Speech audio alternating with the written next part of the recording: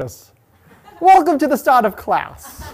So we're going to continue an idea that was presented on Monday, where it was suggested that we use some kind of minimality principle to get to the best solution. And so, I thought a little bit more about the problem. I've given you a post where I've written up a nice way of attacking the two-dimensional problem, and I'm leaving the higher dimensional analog for you as a nice exercise. But the idea that was suggested, and you're going to do a little bit of work to make it rigorous, was this idea of a minimality. That we look at all pairs of semicircles, and we choose the two that has the smallest sector arc omitted. And then we somehow show that there must be another semicircle that entirely covers that sector arc, and then those three are the three ones we need. Or if not, we could get a smaller sector that's not covered. And that's this kind of minimality principle. Hopefully you have seen this before. Anybody have any idea where you might have seen this minimality idea before, this proof before? It's one of the most famous theorems in existence. Yes? The division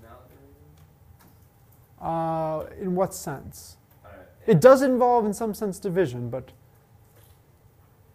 I think in abstract algebra, proving a division algorithm, like with the quotient and remainder, right. There's a minimality. Oh, the Euclidean algorithm? You order a set so that you have a minimal number. Okay, yes. So I think somewhere around there, you will see a minimality, Euclidean algorithm, stuff like that. Excellent choice. Something a little bit more basic. One of the very first theorems you should ever see in mathematics, and it distressed some ancient dead Greeks. Okay, what's the Pythagorean? Which Pythagorean? Or which Pythagorean theorem? It's not a squared plus b squared equals c squared, although it's related to that. The other one, which is, yes, it's like the old joke, the Iliad and the Odyssey were not written by Homer, they were written by another blind deaf Greek of the same name. Root 2 is irrational. Root 2 is irrational. So root 2 is irrational is probably the first example of where you would see this method of descent.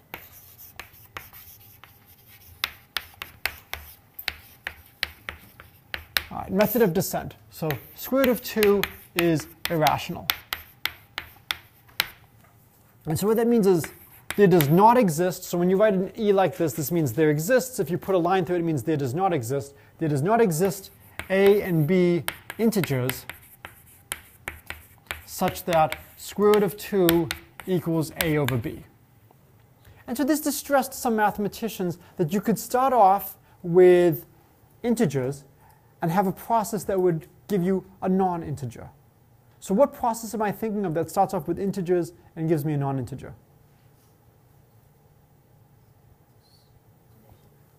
Well, Square root. Okay. Where am I getting the square root of 2? Geometrically, where is it coming from? Yes. Yes. Raising your hand like this is a good way to do it. If I take an equilateral triangle of sides 1 and 1, then the Pythagorean theorem tells me that that's square root of 2. And so you can start off with two integers, a right triangle. One of the most natural things you can do, you connect the extremes. And when you connect them, you actually get something that's not an integer. You get, well, that's fine. I get rational numbers all the time. But you get something that's not even rational.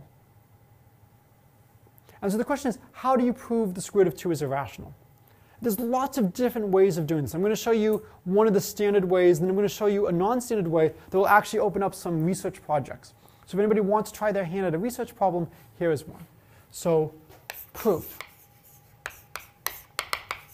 Assume square root of 2 equals a over b. A and b are integers. And now there's two different ways of doing this. I can assume various things about a and b. What would be a good thing to assume about a and b? Yes? One is that they're relatively prime. Because if a and b are both divisible by 5, why not throw away that factor of 5? What else could I assume? Yes? B can't be 0. B can't be 0. But what else can I assume about b? I'm sorry? B will not be greater than a because I want to get root 2. B better be greater than 1. Yes? Smallest. Smallest possible. And b is the smallest possible. So for example, and I'm going to erase this immediately because this is absurd, maybe 14 over 11 equals 141 over 101 equals square root of 2. Okay. This is of course not true, okay? But maybe something like that holds. Maybe I have multiple ways of writing square root of 2 as a ratio of two integers. Among all the possible ways of writing it as a ratio of two integers, let's choose the one that has the denominator smallest. Okay? Could there be multiple ways that have the same smallest denominator? No. I'm going to assume maybe they're positive numbers, so, okay. The next thing, and you have to be a little bit careful sometimes, is if I look at all the possible ways of writing square root of 2 as a ratio of two integers, does there have to be one with the smallest denominator? Or maybe there is no one with the smallest denominator. Maybe you give me one and I can always find one with a smaller denominator. Okay, why must there be one with the smallest denominator? Any non-empty set of natural numbers is the smallest element. Okay, so now we're using some big math results. Okay, so claim if square root of 2 equals a over b must have a ratio with smallest b. And here's essentially a proof. Say a naught over b naught equals square root of 2. The only competitors are 1, 2 to b naught minus 1. So we just have to check those numbers. Okay? So if you look at all the ways of writing square root of 2 as a over b, there must be one with smallest possible denominator. And this is the whole idea of the method of descent, is that you start off with a minimal solution and you show that you can find a solution that's even more minimal. Can you have something more minimal than the minimalist? No. So that means we must have made a mistake. What's the mistake we made? I'm sorry? One is that it wasn't minimal. And so since a minimal solution must exist, the mistake is that there was a solution. So this is the contradiction we're going to get, is we're going to assume that root 2 can be written as a over b, and that it can be written as a over b. Well, great. I'll choose among all the possible solutions. I'll choose the one that has smallest denominator. I will then find a new way of writing square root of 2 with an even smaller denominator.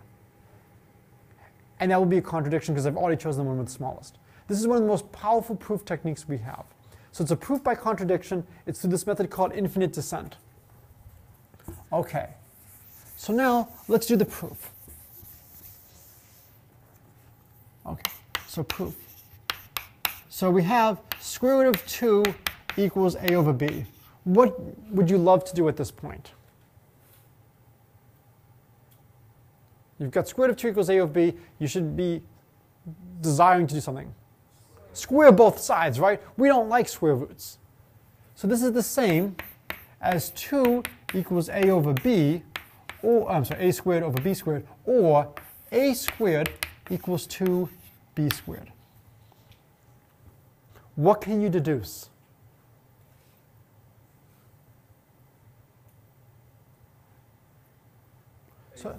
So you want to deduce a is even. Amazingly, this requires work. And if you look at what the Greeks did, there's a lot of really good discussion about which numbers did the Greeks prove were irrational. I think I've read some things they stopped at like the square root of 17. Because if you have, a squared equals 17b squared, you want to then say 17 divides a squared, so 17 divides a. What you want to use is if a prime divides a product, the prime has to divide at least one of the factors. So p prime, p divides xy implies p divides x or p divides y. If a prime divides a product, it divides one of the factors. If I drop the constraint that p is a prime, must this be true? No. So 6 divides 3 times 4, but 6 does not divide 3, and 6 does not divide 4. So it's essential that I'm talking about a prime. What we're using here is every number has a unique representation as a product of prime powers. And in fact, this allows you to do something about 1. What must be true about the number 1? So if every number can be written uniquely as a product of prime powers, what must be true about 1? What kind of number is it not? It's not prime. Because if 1 were a prime, I would not have a unique way of writing numbers. I could write 6 as 1 to the 2014 times 2 times 3. Or 1 to the 1793 times 2 times 3. I would have multiple ways of writing a number. Some of you may have heard the definition of a prime number is a number whose factors are only 1 in itself. If that's your definition, is 1 prime? Yes. If you say a number is prime, if its only factors are 1 in itself, then you have just declared 1 is prime. Are you allowed to declare 1 to be prime? No. You do not have the mathematical declaration card that allows you to do something like that. You can create a new word if you want, and you can use it, but the word prime has been copyrighted. Okay? It cannot be used in this situation. 1 is special, 1 is called a unit. And it just makes a lot of theorems much cleaner if we don't consider 1 a prime number. And so we say a number is prime if it is greater than 1, and its only factors are 1 in itself. All right? So here, if you are comfortable with this fact, we can immediately conclude A is even. If we're not comfortable with that fact, we have to do a little bit more work. So there are two possibilities. A equals 2 times m, or A equals 2m plus 1. In this case, I would get A squared is 4m squared, or A squared is 4m squared plus 4m plus 1. This is 2 times 2m squared plus 2m plus 1. Does 2 divide this? No. What's the remainder? 1. Does 2 divide this? Yes. So since 2 divides A squared, you must have A equals 2m for some m. Okay? That's the key observation. And we can prove this special case of if a prime divides a product, then the prime has to divide one of the two factors. We can prove it by brute force. If instead of 2, if we had the prime was 3, could we do this argument? Could we do it for 5, for 7, for the first prime after a million? Yes, but it's becoming more and more unpleasant, and there's more and more cases to check. And this is where what course might be useful. Abstract algebra, number theory, one of those courses would be useful in getting this general statement. If a prime divides a product, then the prime divides either the first factor or the second factor or both. In this special case, we can just do it by brute force. Okay, any questions on where we are so far? Yes? Where did you get the or A equals 2m? Oh, well, I'm saying there are two possibilities for A. A is even or A is odd. Okay. And so one of these two has to hold. Which of the two holds? Well, because I know A squared is twice B squared, I have to have A equals 2 times m. Okay. So let's continue. So now we know A equals 2m and A squared equals 2b squared. Thus, A squared is 4m squared is 2b squared. We remove the 2, and that gives us that 2m squared equals b squared. Well, now that we know that 2m squared equals b squared, what do we get? 2 divides b. So the same logic now implies b is even. So maybe we write b equals 2n. And so now we get the square root of 2 is a over b. A was 2m, b was 2n. So it's the same as m over n. And what do we know about n? N is less than b. As n is less than b, violates minimality of b. And that's the proof. Okay? Therefore, the square root of 2 is irrational. If you wanted to do the other proof, choose a and b relatively prime, the proof is essentially the same. And then at this point, you would say, oh, well, 2 divides a and 2 divides b. This violates a and b being relatively prime. All right, so the proofs are very similar. I wanted to phrase this as a method of descent because that's a nice proof technique. And it ties with what we did on Monday. And it shows you that you assume you have something with a minimal property, and then you find that you can find something even more minimal. Therefore, your assumption was false. Okay. Any questions about this? How many of you have seen this proof before or a close cousin of this? Okay. How many of you know that as a math or a stats major, you have to give a colloquium talk to graduate? For those of you who don't know, this is often a terrifying moment when people realize they have to do this, but it's one of the things that students, for the most part, love after the fact. And the key word is after. Beforehand, not so much. But after the fact, it's one of the most useful things in their college experiences. And we get this almost uniformly on the evaluations. Possibly because we sometimes prime you by saying people uniformly find it useful after the fact. And you hear that for years and years and years, and you start getting programmed.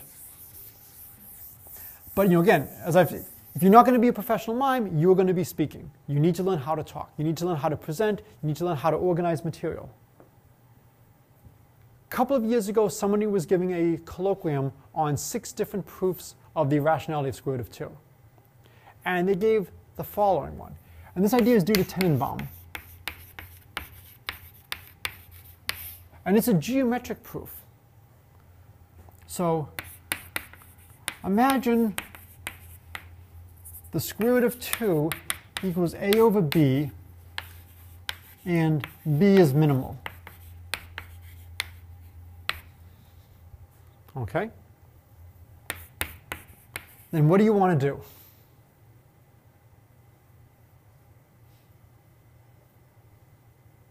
Surely you haven't changed so much in 10 minutes. What's your first instinct when you see this? Squared. All right, so we still have 2. We'll move it over. We get 2b squared equals a squared. Give me a geometric interpretation of this statement. Yes? You have a right triangle with no Nope. No? Nope. Yeah. Yes. If you have a square Okay. side length a, then you can fit inside it twice a square side length. Right. So I might have to chop up the square of side length b a little bit. But if I chop up the square of side length b, I can put 2 of them in here without having any leftover space and filling up everything perfectly, and without putting anything in the same place twice. Where would be a good place to put one of my squares? Corner. All right. It doesn't really matter which corner, so I'll do this one over here. I actually have a proof of this using fuse beads. Unfortunately, I left it in my office. Where should I put the next one? Is there any way to get the next one in? No. So I'm going to also put it in a corner. What would be a good corner? Opposite. All right. So this is going to be b. All right. So let's think about what we have. This square of side length b plus this square of side length b has the same area as the initial square of side length a. I've double counted this region. How many times have I counted these regions? None. So what can you tell me? Yes? A minus 2 is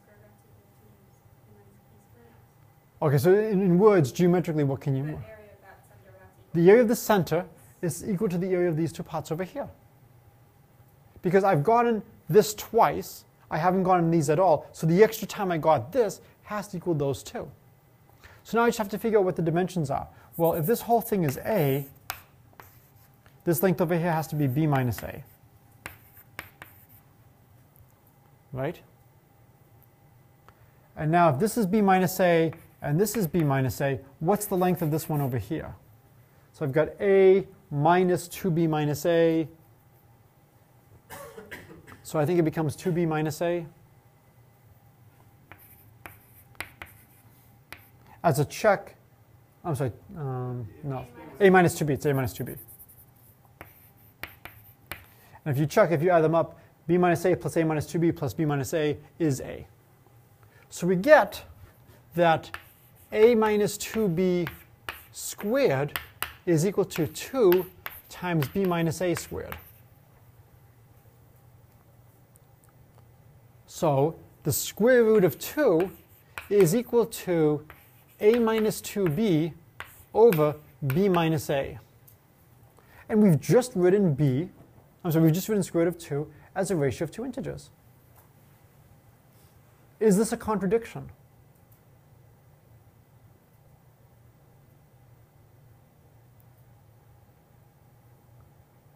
Why is this a contradiction? Yes? Because now you have a smaller denominator whenever you said B was minimal to begin with. How do you know it's a small denominator? Because A has to be positive, Mm-hmm. and so you took B and you subtracted something off from it. Oh, so wait a minute.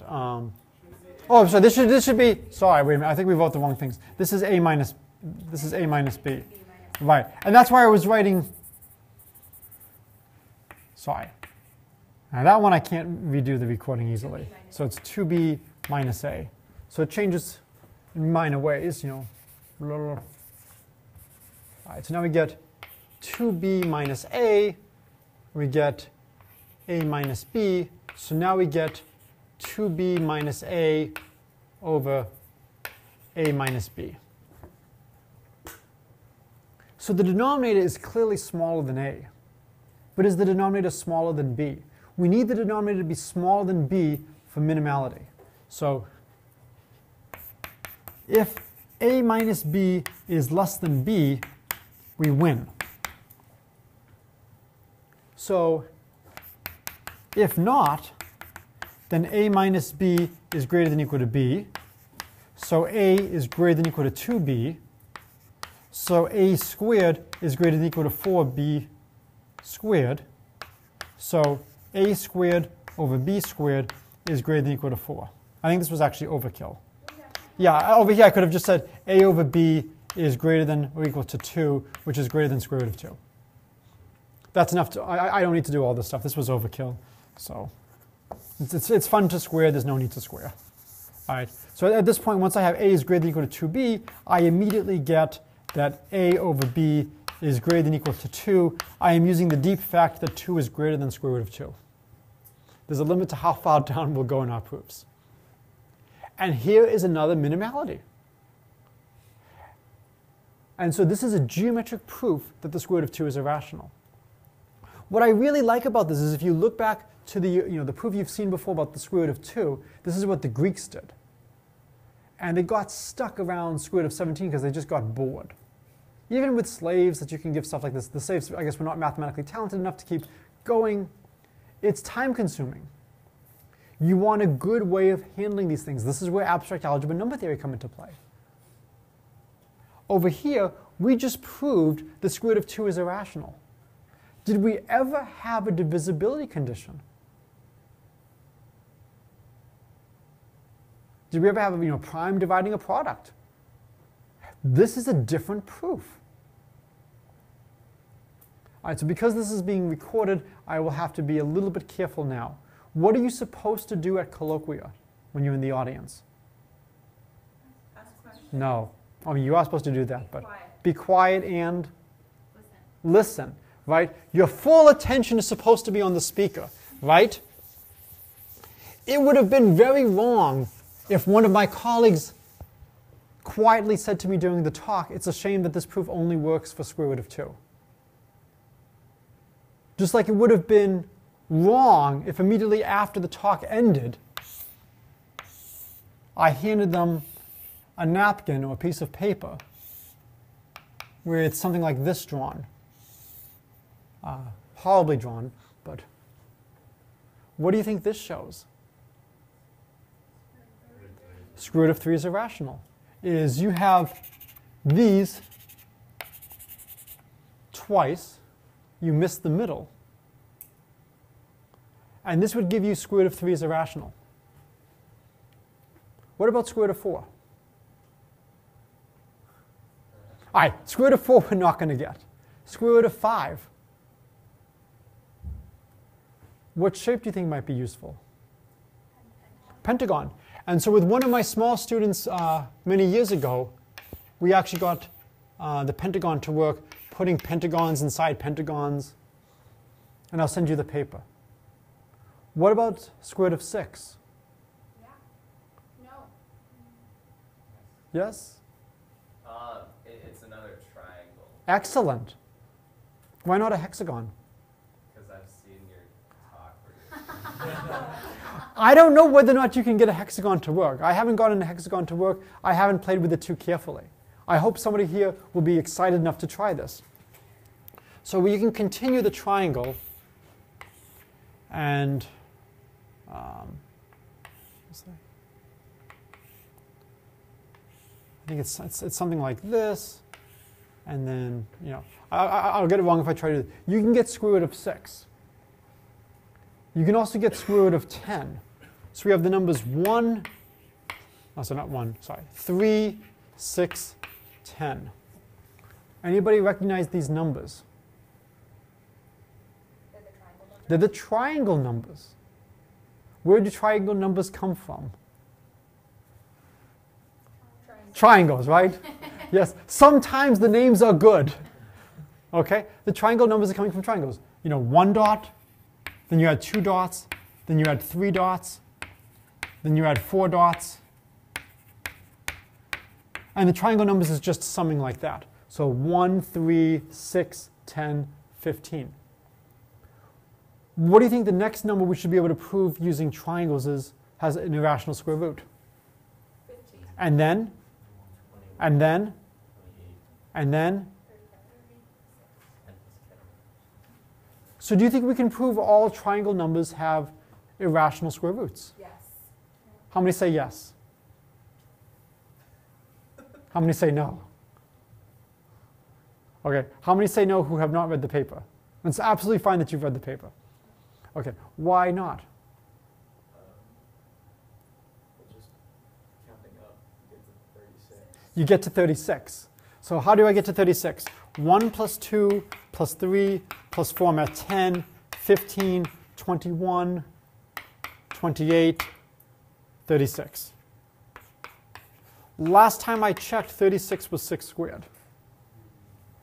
Okay? What does that mean? It means that this triangle proof is fundamentally going to break down at some point. So I find this absolutely fascinating. This is one of the reasons why I'm a mathematician, because things like this excite me. You have a method of proof that will work up to a certain point, and we can even quantify a little bit where it breaks down. That at some point, when we're trying to do these conditions, something goes haywire. So if anybody is interested in massive extra credit and getting a publication, try to see if you can push these methods further. I will provide a link to this paper. Can you prove other numbers are irrational? And what I like about this is, in the ancient Greek proof, the reason they don't have the square root of 19 is irrational is because they were fundamentally lazy. Okay? Here, it's not that we're fundamentally lazy. Something fundamentally goes wrong at a certain point. It is a method that works up to a certain point and then breaks down. To me, whenever that happens, something interesting is going on.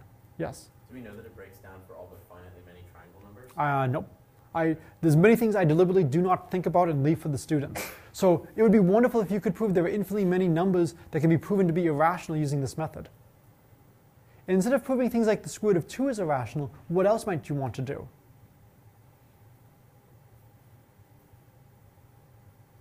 Would be another good question.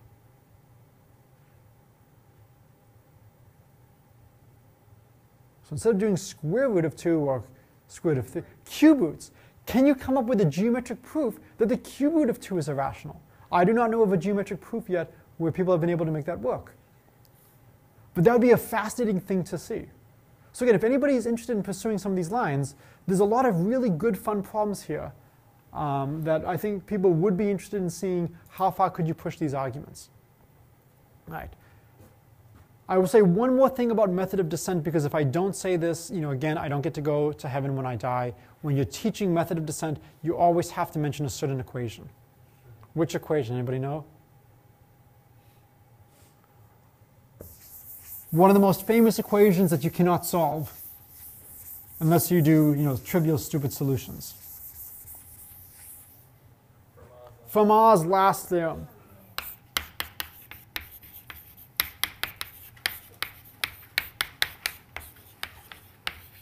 And in fact, the abbreviation of this is capital FLT.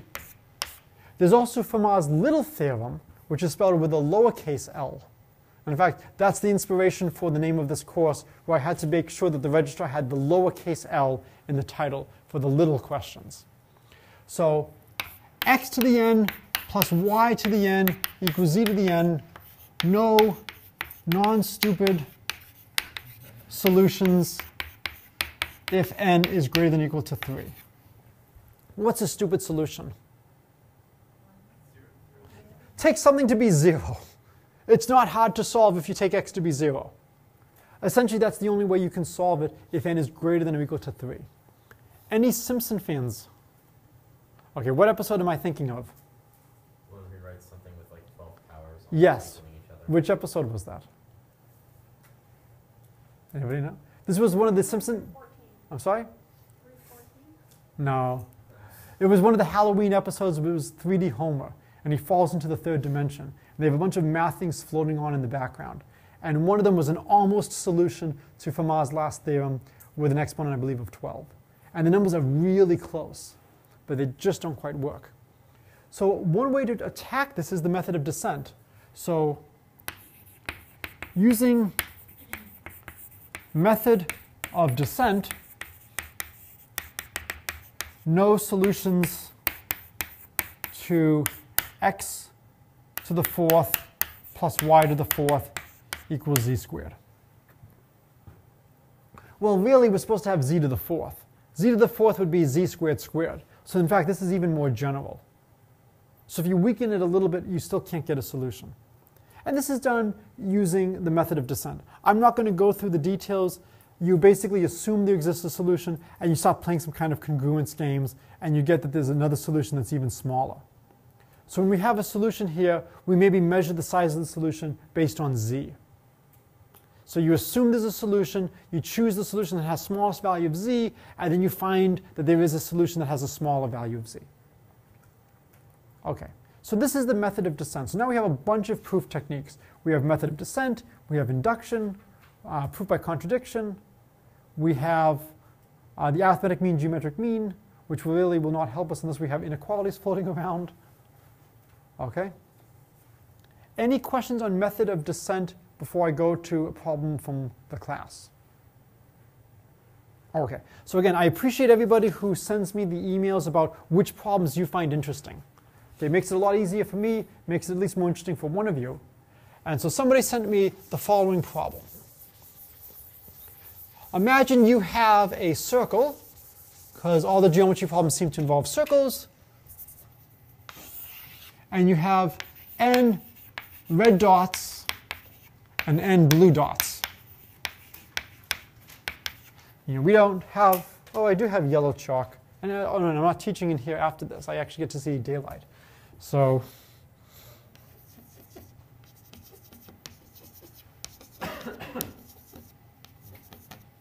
imagine we have something like this.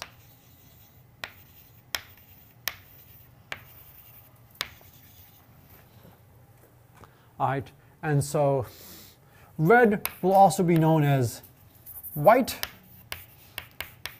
and blue will also be known as yellow. All right, so the new blue is yellow. And the goal is, starting at some point, you walk clockwise. And you want to walk clockwise in such a way that if you keep track of how many yellow dots and how many white dots you see, you've never seen more yellow dots than white dots. Okay? So clearly, if you start over here, you start off with one white dot, then one yellow dot, you're okay, it's 1 to 1, and then over here it's bad, you have more yellow dots than white dots. If I start off over here, I'm okay, it's bad. If I start off here, it's bad. If I start off here, I'm okay. And in fact, this is the only place we can start.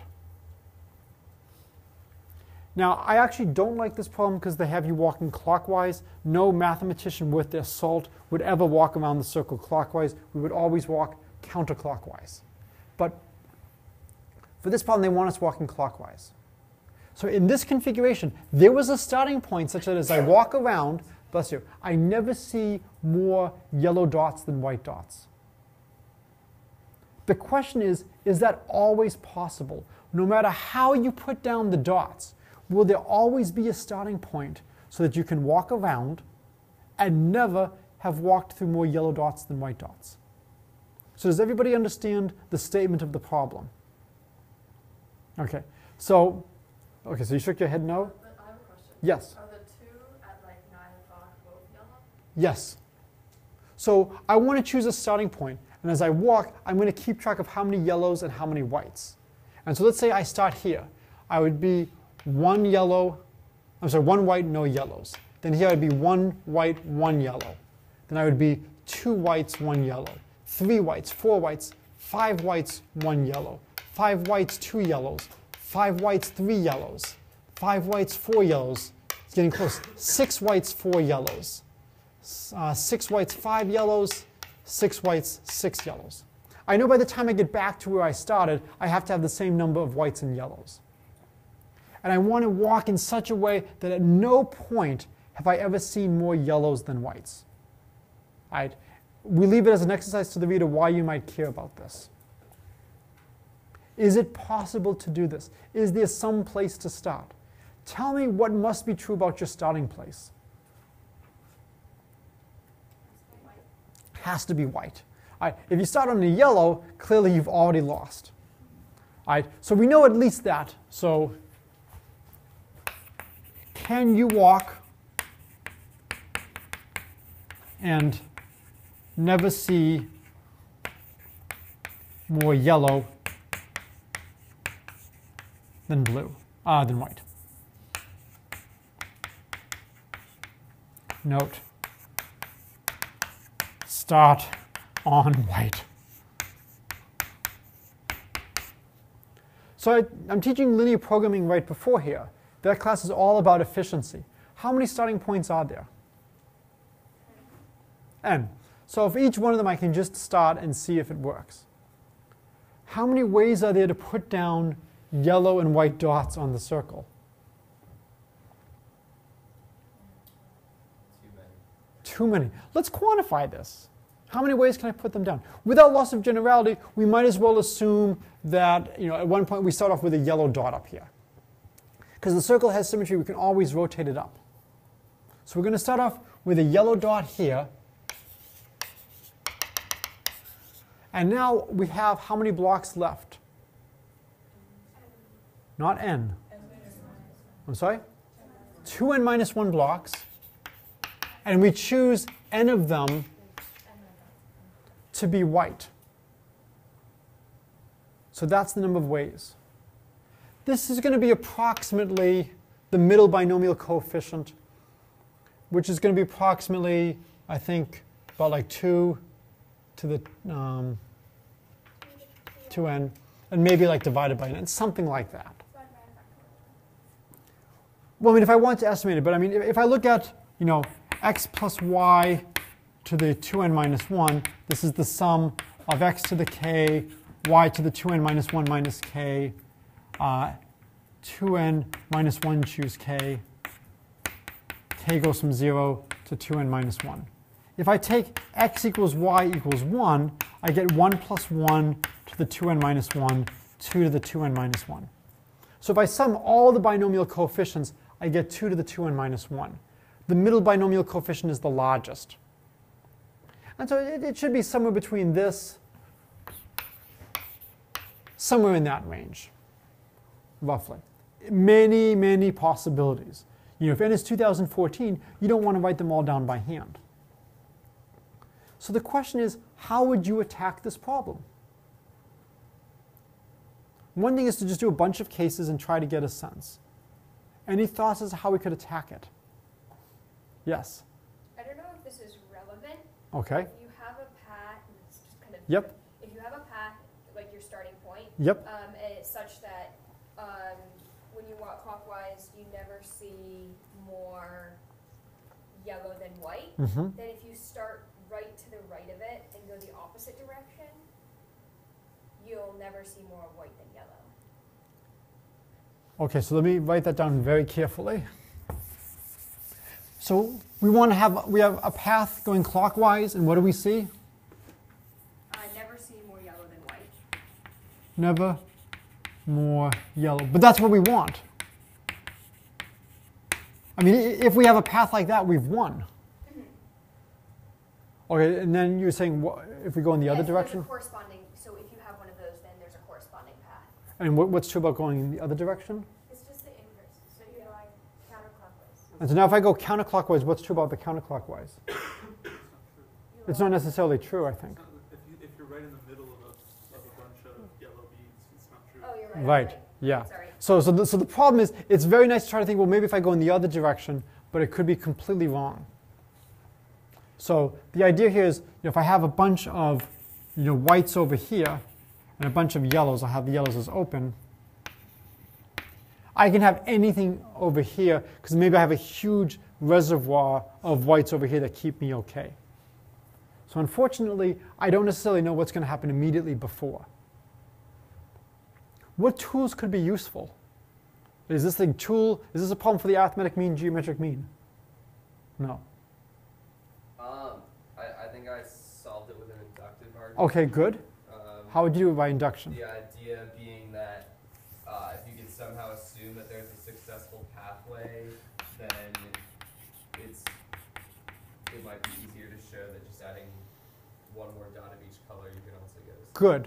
So assume doable with NN. Now we study n plus 1, n plus 1. So we've added two more dots. We've added a blue and we've added a red, or in the notation here, we've added a yellow, we've added a white. I could have put them anywhere.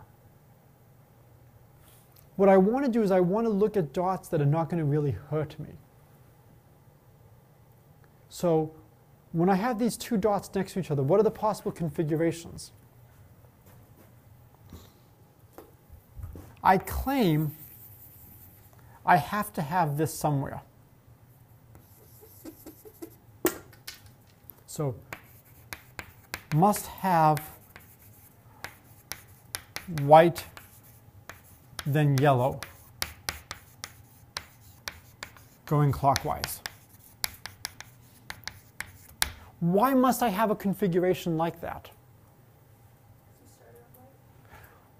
Well, I mean, I don't know where I'm starting. Let's say we start at some white. So I could start at white. I could have a bunch of whites. I could have n plus 1 whites, but eventually I've got to have a yellow. I don't have just whites. So eventually I've got to have a white and a yellow. Let's look at the effect of something like this. If I'm coming into this, if I have not seen more yellows than whites, as I come in through this, will I ever see more yellows than whites? No, I bump up the number of whites by 1, and then I immediately move back. So I come back to exactly whatever I had over here. So if I was at W whites and Y yellows, I would go up to W plus 1 Y, and then W plus 1 Y plus 1. And then I would leave this at W plus 1 Y plus 1. Well, because I've added 1 to both, it doesn't really matter. So I have this small little thing over here, which as soon as I go through it, it's as if it was never there to begin with. So I can look at my 2n plus 2 dots. and I take two dots that are next to each other that go white, yellow when I walk clockwise. And now I have two n dots remaining. Of the two n dots remaining, is there a place to start? Yes. Why? We assumed it by induction. So we should probably prove the base case. All right? Exercise. Base case.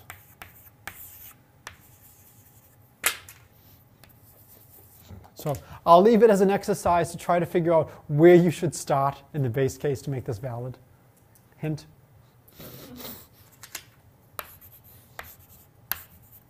Okay. The base case is not that bad here. Then by induction, we're fine. So I really like this inductive proof.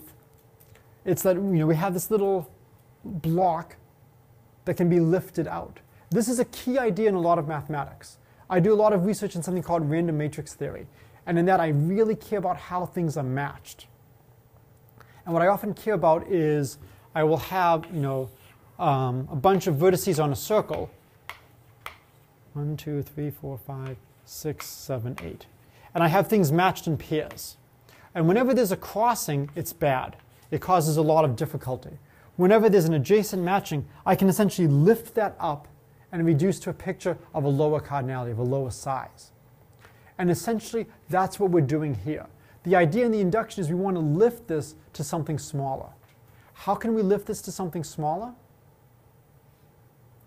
Well, we have to be clever, and we have to note that we must have white, yellow somewhere. What other questions could you ask now? Yes? What if you had 3 colors? Will there always be a way to do it with 3 colors? Excellent question. If I hadn't written the green chicken, that would be a question that would go on it. Now I can't use it for maybe 2 or 3 years, but maybe in 4 or 5 years, that could be a great question. What if you have 3 colors? What would be another question you could ask?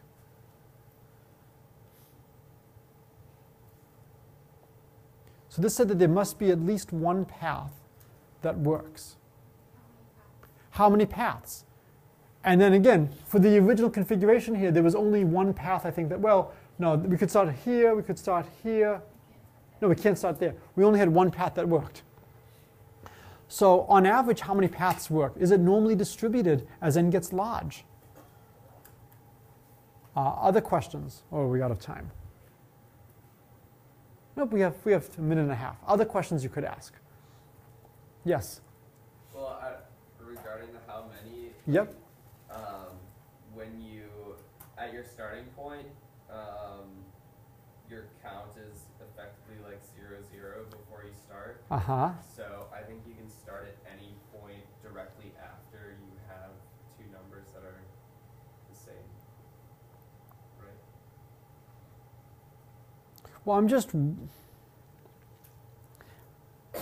I think what you need to do is you need to have regions that balance, I think, if you want to have multiple places to start.